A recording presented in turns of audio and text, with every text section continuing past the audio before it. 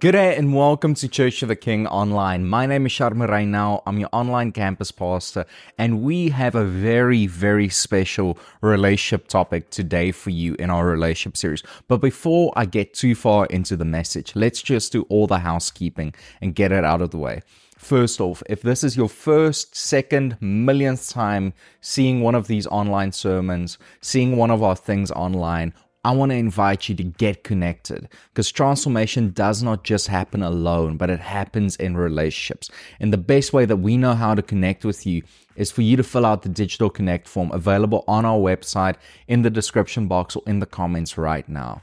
And then I want to take a moment and say thank you for your generosity. It's because of your selfless giving that we get to do things like this, that we get to be online in this time, and that we get to do ministry in Lake Charles and in Kinder and all over the world. So I want to say thank you for your generosity. Just a testimony from it. Because of your giving, we've been able to do such an amazing work in our local community that the next Sunday after recording this, we're baptizing over 20 kids. And that is amazing to see them just take up the godly commission to go into the nations, be baptized in the name of the Father, the Son, the Holy Spirit.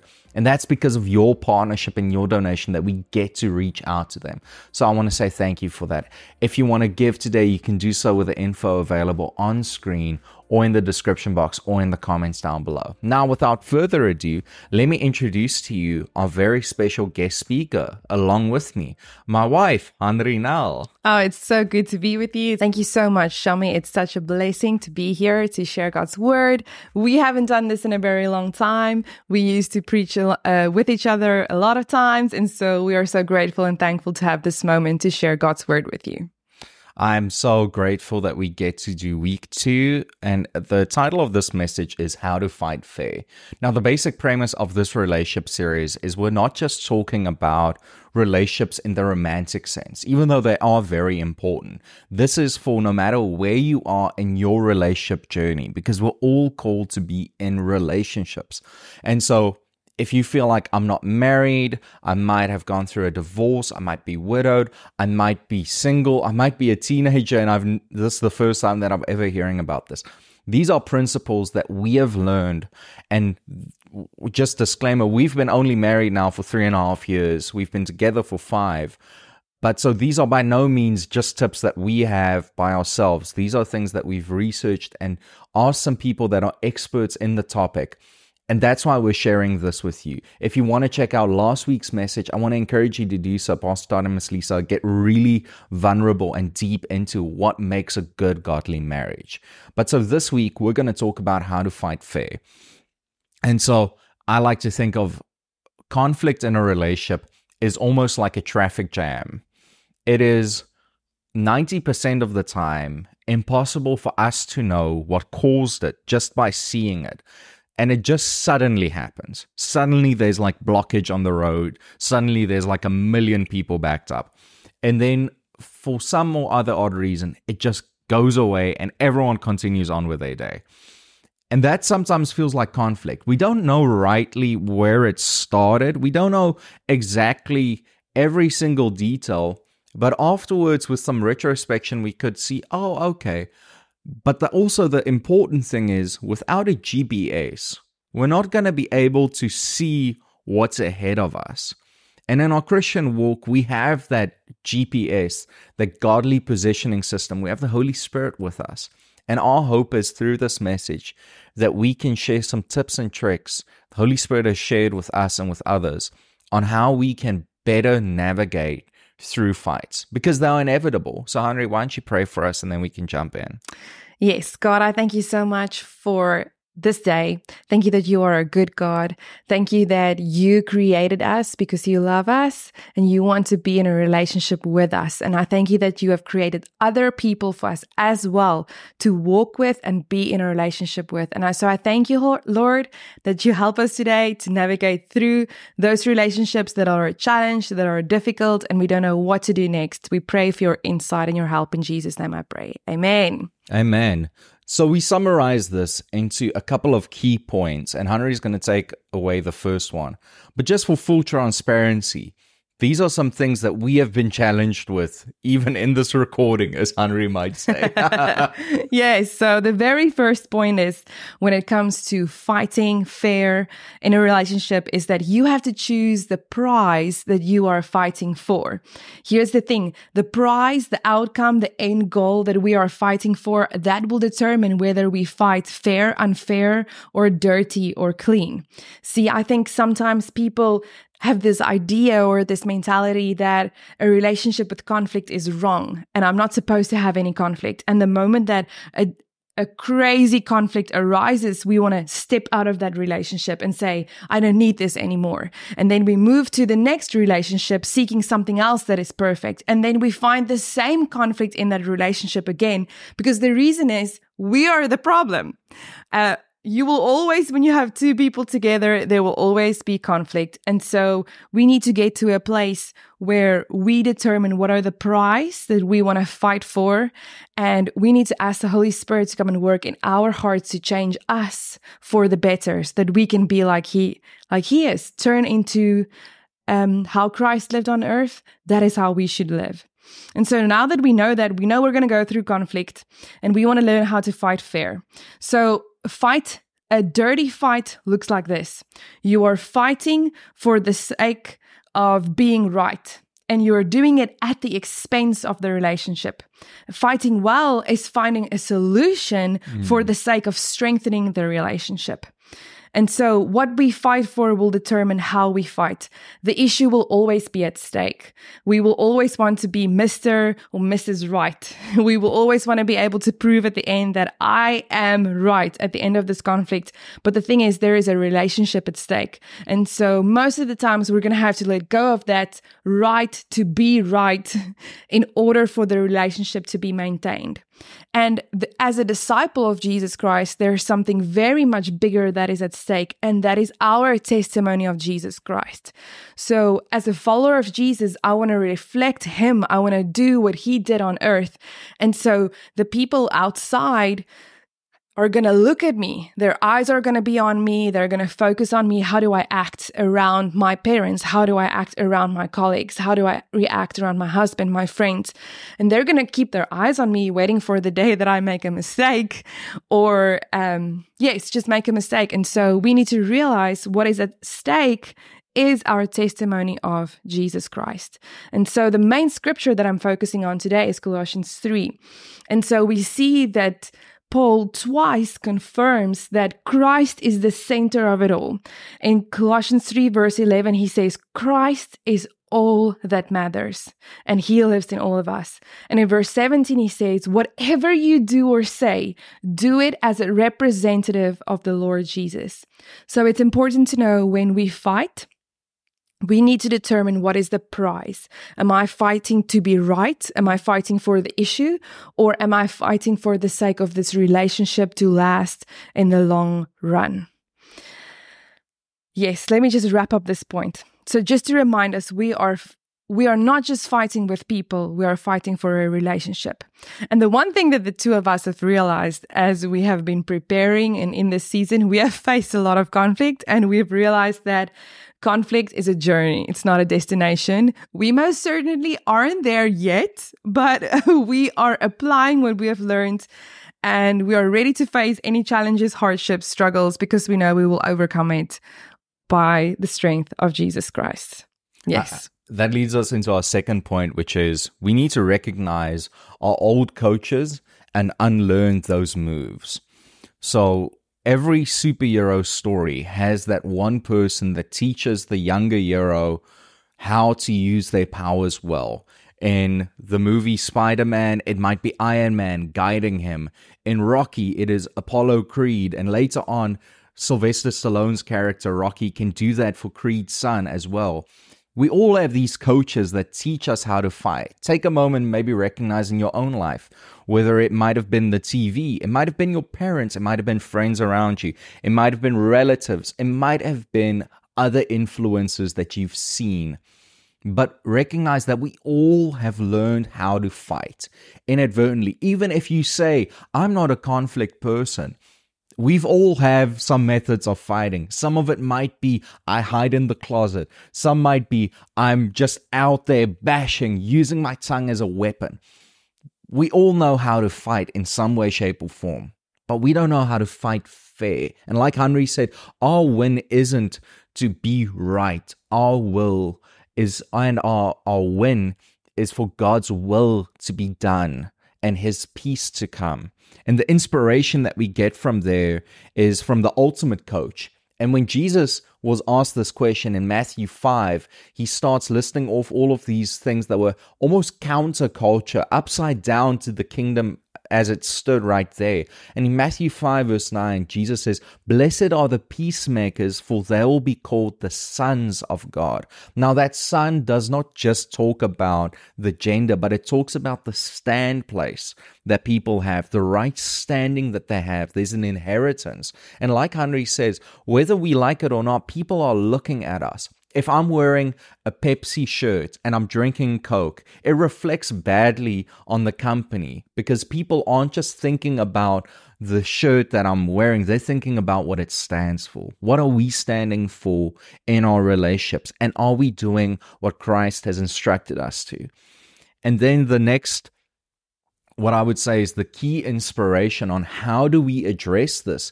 Jesus, when asked this question in Matthew 18, he says, "If another believer sins against you, go privately and point out their offense. If the other person listens and confesses it, you have won that person back.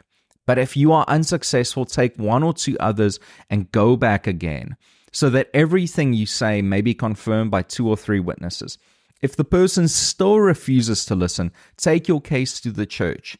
Then, if he or she won't accept the church's decision, treat that person as a pagan or a corrupt tax collector."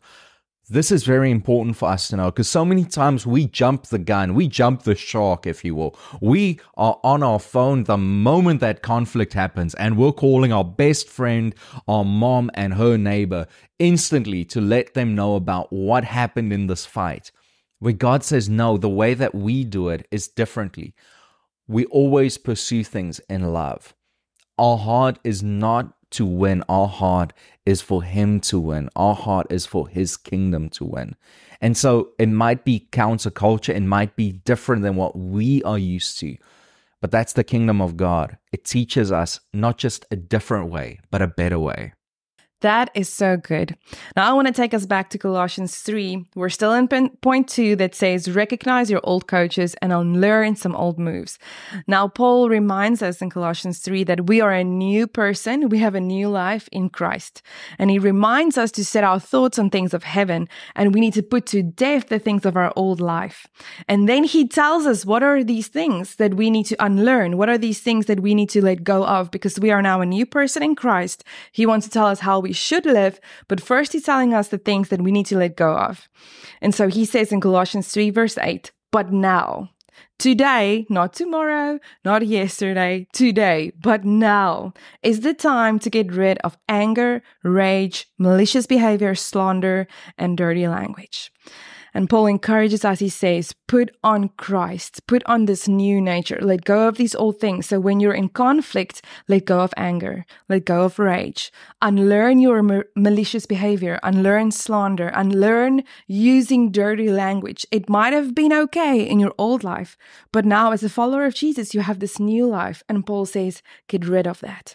And he encourages us, as we read further in verse 12, he says, since God chose you to be a holy people He loves, you must clothe yourself with tender-hearted mercy, kindness, humility, gentleness, and patience. Verse 13, this is my favorite part. He says, make allowance for each other's faults and forgive anyone who offends you. Jesus didn't tell the disciples, if you get offended. He said, when. It's not a matter of if, it's a matter of when. We will get offended. And so Paul tells us, make allowance for those mistakes. Do not start using dirty language, but instead dress yourself with kindness, tender-hearted mercy. Make allowance for someone else to make a mistake and be ready to forgive them. Why? Because remember, the Lord forgave you, so you must forgive others. And so something I've learned in conflict is, especially between the two of us, but with my sister as well, with my parents, with friends, I've learned that when we're in conflict, the first thing that I do, I go to God and I say, Lord, you need to change that person. Have you seen the unrighteous injustice that they have done? They were so unfair. Lord, please change them. Help me because I am so holy. You know, that's the response I usually have in the midst of conflict. Like, I have no perspective of what the other person is going through. I'm just seeing what I am going through. And the one day as I was going through this, God reminded me of reading the story about Martha and Mary. And so Martha was working very hard. Mary was sitting at the feet of Jesus. And then Martha walked up to Jesus and said, I am working so hard. And Mary is, she's just chilling and she's just sitting at your feet and she's not working at all. And that's what we do. She probably had this conflict in her heart towards her sister. And what was interesting for me is Jesus didn't respond with, Martha, I hear you. You know what? I'm going to fight for you. Why don't you just sit down and I'm going to tell your sister to come and help you? That's not how he responded. He responded with, Martha, why are you so worried? Why are you so troubled? Can I help you first? And so I think this is a very important thing when it comes to conflict, is to allow the Holy Spirit to change us first before we try to change the other person. Allow the Holy Spirit to come and work in your heart first. So be the one to say, I'm going to make allowance for the other one's faults, and I am going to clothe myself with tender-hearted mercy, kindness. And here's the thing with clothing yourself with that, is people will see it, because you're wearing it. So that is how you will know that you are clothed with tender-hearted mercy, kindness, etc., as people will see it. And so to just wrap up this point, there is some dirty fighting techniques that we use, and I want to ask you to listen to this list and ask the Holy Spirit, which one of these are mine and which one should I unlearn? And so some of them are silent treatment. You just walk away and say, see you in 3 days, bye-bye. Other times, we avoid it. It's the same as the silent treatment. You just say, oh, nothing happened, sweep it under the carpet. I just avoid it. Just to clarify on that, a lot of times we as Christians think that that is the right response, just to not address things. But as Hanrie shared, this is a point that most experts that we have talked to on this topic says that this is the biggest point of contention in arguments and in conflict, is people avoid it and they don't address it. What do we do when there's darkness? We don't try to chase it out with a bucket and try to pick up all the darkness and throw it outside. No, we turn on a light. And so the reason why we're sharing this, if it might feel like it's convicting to you, is to say, Lord, help me in this. You can continue. Yeah, sorry. So an example that might help you. So I'm the one who avoids, right? I'm the one who is silent and quiet. I sweep it under the rug. And my husband is the one that immediately he's like, we need to address this. Let's speak about it right now. Okay, so some other dirty fighting techniques we use is we use ultimatum words like always, never, when it just happened 2 times or just once. We dig up the past, sarcasm, blaming, condescending, uncontrollable behavior, belittling. These are some of the dirty fighting techniques that we use, and we need to ask the Holy Spirit to help us unlearn these.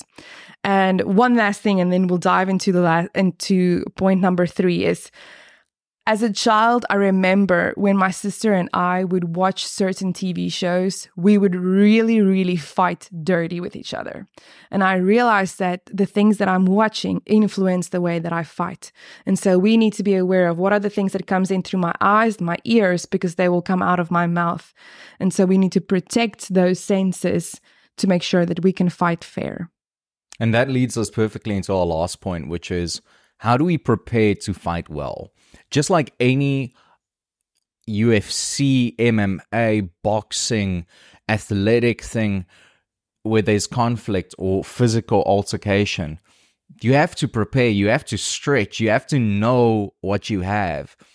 So many times we try to go into a proverbial knife fight with artillery at our back.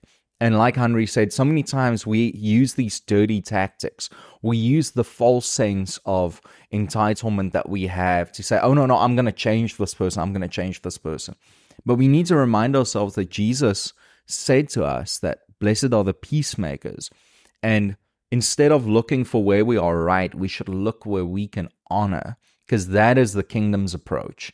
The kingdom's approach isn't just saying who's right and who's not. It is saying, how can I honor the next person? How can I honor the person in this relationship, whether it's my spouse, whether it's a friend, whether it's a co-worker.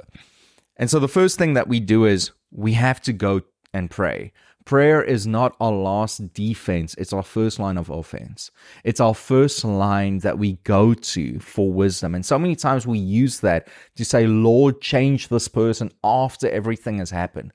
Where sometimes if we have an uncomfortable situation, and that has been the biggest guiding piece of wisdom in our relationship and in so many other people's relationships that we have spoken to, is the fact that whenever there's a big conflict moment, before we go into it, because you can feel it coming, you just say, let's just take a moment and pray. Let's surrender this moment to God.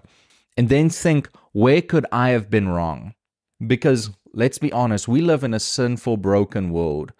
And there is none righteous, no, not even one. So all of us fall short of God's glorious standard. And even if you're wrong 10%, we need to take ownership. Matthew 7 verse 3-5 says, why worry about the speck in your friend's eye when you have a log in your own? How can you think of saying to your friend, let me get rid of the speck in your eye when you can't see past the log in your eye? Hypocrite! First get rid of the log in your own eye, then you will see well enough to deal with the speck in your friend's eye. Notice there how Jesus says it 3 times. There's a biblical significance when something is mentioned 3 times. That's a promise from God. And so the number one thing that we have to unlearn is that the way that we know how to do conflict, the way that others have told us to do conflict, is wrong. Honestly, it's wrong. And we have to trust the Holy Spirit to show us the correct rules of engagement. We have to trust that He is with us. He's our advocate. As Jesus said, it's better for you that I leave, for if I leave, I will send another, an advocate, to be with you always. And we have to trust that the Holy Spirit is with us. I do not go into a court proceeding representing myself, expecting to win against a big corporation. Neither should we go into big conflicts or small conflicts or conflicts of any size without proper representation. There's a statistic that I saw that said that if you want an instant failure of a court case, represent yourself, because you don't know the laws well enough like a lawyer, and you don't know how to act in a courtroom case like a lawyer does, because that's their living. Why would we want to engage in conflict alone, using the broken, sinful methods of the world around us, when we have access to this divine power in the Holy Spirit, and when we have God's Word to guide us? For me personally, the number one thing that helped me through this was doing peacemaker training. And I want to encourage you to do a similar thing with you, with your friends, with others. And that is, how do I approach this from a biblical perspective? How do I, like we said, not do this to win? How do I look at what happened in the traffic accident and trust God to show me, what did I do that caused this? Because so many times we are so often to look at the other person. But like Pastor Todd said last week, so many times it is the problem starts with us. The problem is on our side first and then on the other person. And it's our job to be agents of reconciliation, as the Bible instructs us. Yes, I want to focus on, as we wrap up this word today, on what Shami's shared, that we have an advocate. We have the Holy Spirit. He's our overwatch. He sees the traffic. He sees the reason for the congestion. He sees the solutions, how to get out. And so I want to remind you, you have the Holy Spirit to help you through difficult situations. And I would love to take this moment just to pray over every single one that's listening and watching this word today. So God, I thank you so much that you're a good God. And I pray Colossians 3 over us, Lord. I thank you that we are a new person in Christ Jesus. As we have accepted you, we've been clothed with you. And I ask Holy Spirit, would you come and help us that we unlearn the old moves? Help us to get rid of dirty language, malicious behavior, that we get rid of slander, being ugly with each other, and just pointing out everyone else's mistakes. Help us to get rid of that. And I ask Holy Spirit that you would help us then to come and clothe ourselves with love, kindness, tender-hearted mercy, that we would be able to make allowance for each other's faults. And I pray that you would show that to us. And I pray for those who do not have a voice, that you will help them get a voice, help them to be verbal and to say out loud what they're experiencing. But Holy Spirit, I thank you above all that when a situation seems impossible, we know it's an opportunity for God to come do a great work within us. And that is my prayer, that we will experience you doing a great work in all of us that are going through conflict and challenges and struggles, so that the relationships can win in the end. In Jesus' name I pray. Amen. Amen. And just one last final bit of encouragement. If you are going through a season and a storm, and we recognize that your situation might be different from ours, the one truth that we have realized in our marriage, the one truth that we've seen throughout healthy marriages, is that we are not meant to do this alone. And that's why we want to be here to pray with you. We want to be here to walk this journey with you, because we are not made to isolate. The times in our marriage and in our relationship when we were out of line, we had people in our lives that could speak into us, that could tell me if I was being crazy, or if someone else was giving me false information about how I'm supposed to treat my wife, or vice versa. And that is where we are better together. And I want to invite you right now, if you feel like you're doing this alone, we have relationships and resources ready for you. Reach out, hit that button on the description box below. Let's pray with you. Let's walk this journey with you. Be blessed, and we'll see you again next time.